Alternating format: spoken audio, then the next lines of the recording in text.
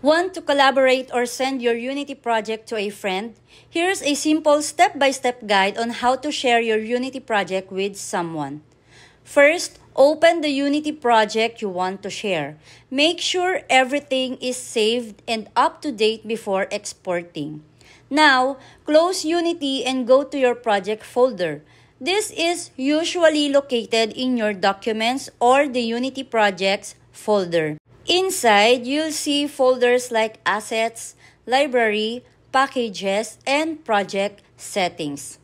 Zip the project folder, right-click on the entire project folder and choose Send to Zip Folder. This will create a smaller, shareable version of your project.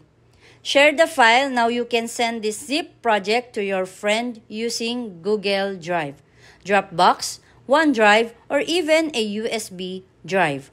Just make sure they unzip it on their computer before opening it in Unity. If you're working on a team, a better way is to use GitHub or Unity Collaborate. This allows multiple people to work on the project at the same time without overwriting each other's work. And that's it. Now you know how to easily share a Unity project with someone, perfect for teamwork and collaboration.